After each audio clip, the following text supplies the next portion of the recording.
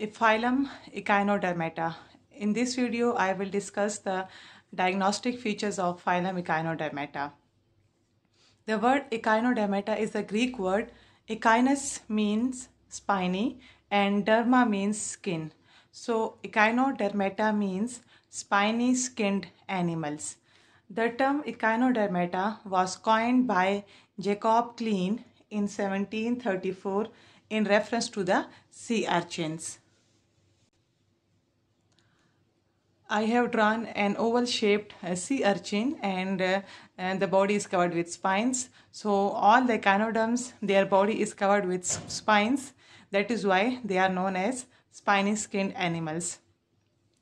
Other examples of echinodermata include sea stars, commonly known as starfishes, sea urchins, brittle star, sea cucumber, sea lilies, sea feathers, and sand dollars.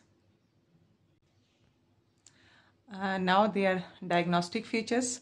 First of all, habitat. All the echinoderms, they are exclusively marine. The word exclusively means that all the members, they are found in the seawater or in the ocean. None of the member is found in fresh water or on land. So all echinoderms are present either in the ocean or in the sea, and they are free living. Some of them, they are attached to some substratum, and they are benthic. Benthic means they are bottom dwellers. They are found on the sea floor, on the ocean bed. Second point is echinoderms are triploblastic. Tri means three. Triploblastic means that their body is developed from three germ layers: outer ectoderm, middle mesoderm, and inner endoderm. They are true coelomates. They have a true coelom, and their body is unsegmented. There are no segments or no division in their body. Now, symmetry. Adults, they show radial symmetry. Radial symmetry means that the body can be cut into two equal halves by more than one plane. So adults echinoderms have radial symmetry, and some have pentamerous symmetry, like brittle star and starfishes. Their body can be cut into two equal parts by using 5 planes. Penta means 5. So starfish or brittle star have pentamerous symmetry. On the other hand, their larvae. The larva shows bilateral symmetry. It means the larva can be cut into two equal halves by only one plane. So the larvae are ciliated, free swimming, and they show bilateral symmetry. Next point is about organ system grade. They have well developed organ systems. The systems are well developed, especially digestive system and reproductive system. Next is about the shape of body.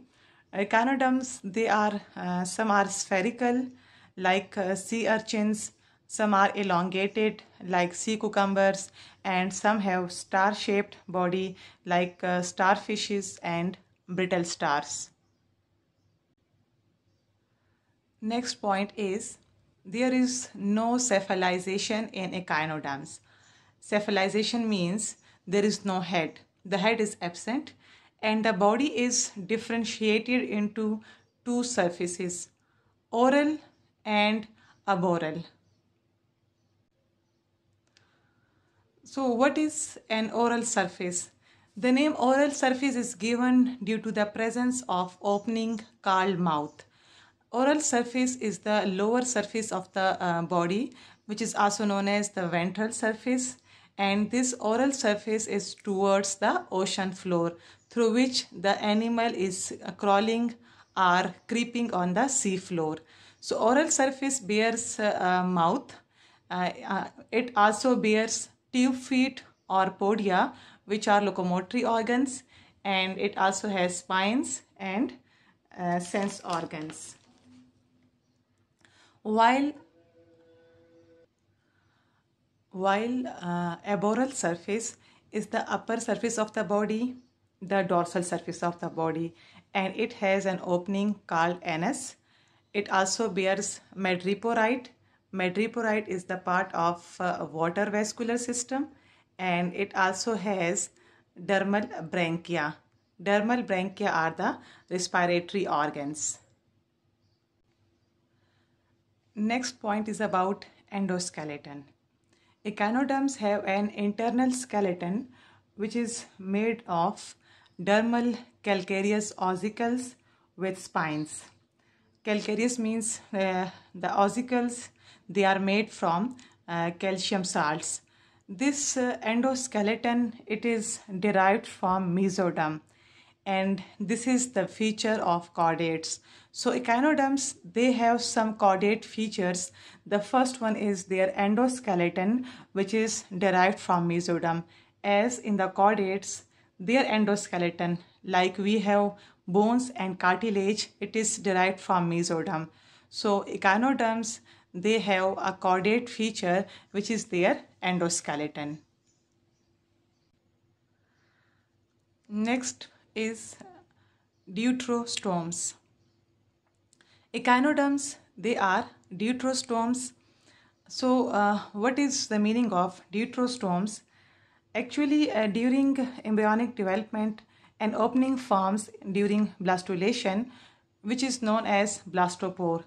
And when this blastopore, it develops into anus, so such animals are known as deuterostomes.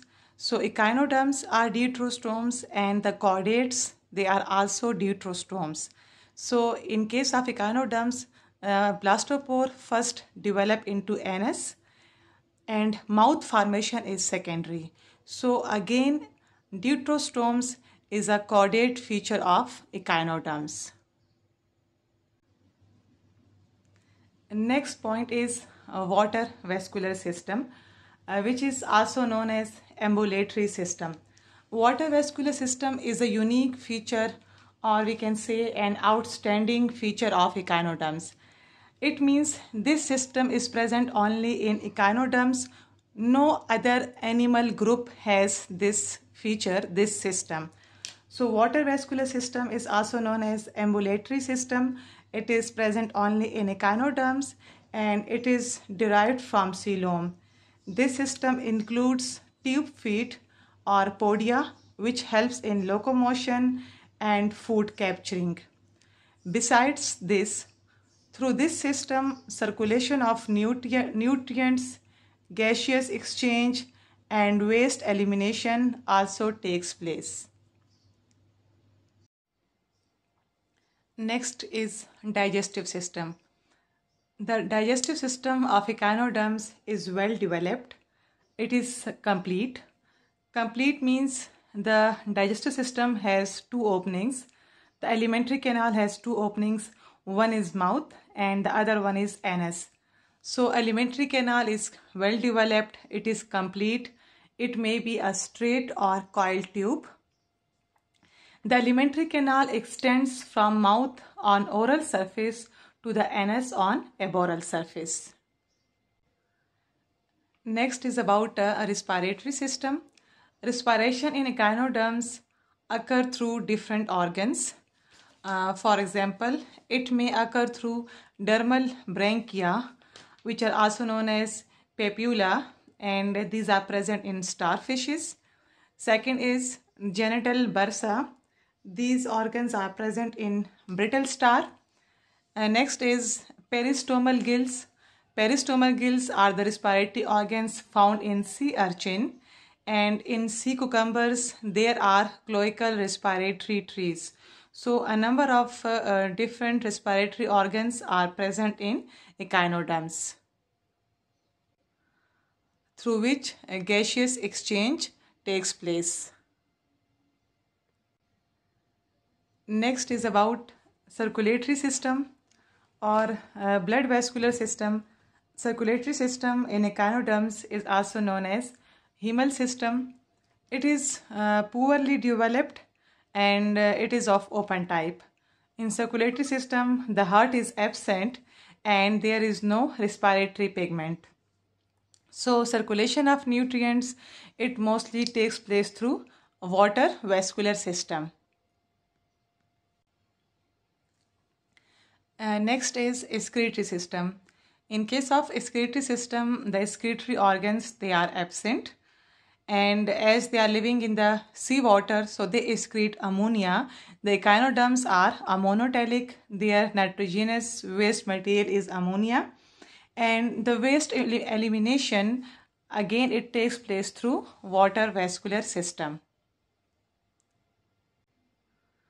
Now coming towards the nervous system. The nervous system is simple. Brain is absent in echinoderms. The nervous system consists of circumoral rings and radial nerve cords. The sense organs, again, they are poorly developed. Next is reproductive system. Reproductive system of echinoderms is well developed and they are unisexual. Most of them, they show sexual reproduction. They are unisexual, sexes are separate, and fertilization of gametes, it is external. It means that it occurs in the ocean water, and development is indirect. When we say development is indirect, it means that there is a larval stage, and the larva of echinoderms, it is ciliated, free swimming, and it shows bilateral symmetry. In case of echinoderms, a number of different types of larvae are present, and these larvae, they undergo metamorphosis into radially symmetrical adults. The larvae, they change into radially symmetrical adults. For example, Bipinnaria, it is the larva of starfish. Ophiopluteus, it is the larva of brittle star. Doliolaria, it is found in feather star. And Echinopluteus, it is the larva of sea urchin. So in case of echinoderms, reproductive system is well developed, and there are a number of different types of larvae, and these larvae, they change into radially symmetrical adults through metamorphosis. Next point is autotomy and regeneration. Autotomy means that the capacity to cut its own part. Echinoderms have a remarkable power of autotomy and regeneration. Autotomy means that the capacity to cut off one's own body part, which then gets regenerated. Regeneration means that re means again, generation means formation. The body part which is cut, which is removed, it then forms again. For example, starfish. In case of starfish, when it is attacked by some predator, or in case of defense, it cuts off one of its own arm, and it runs away, while the cut arm, it keeps wiggling, or the cut arm keeps moving, and this cut arm draws the attention of the predator while the starfish runs away, and then the arm which is cut off, it is then again formed. So this ability is known as autotomy and regeneration.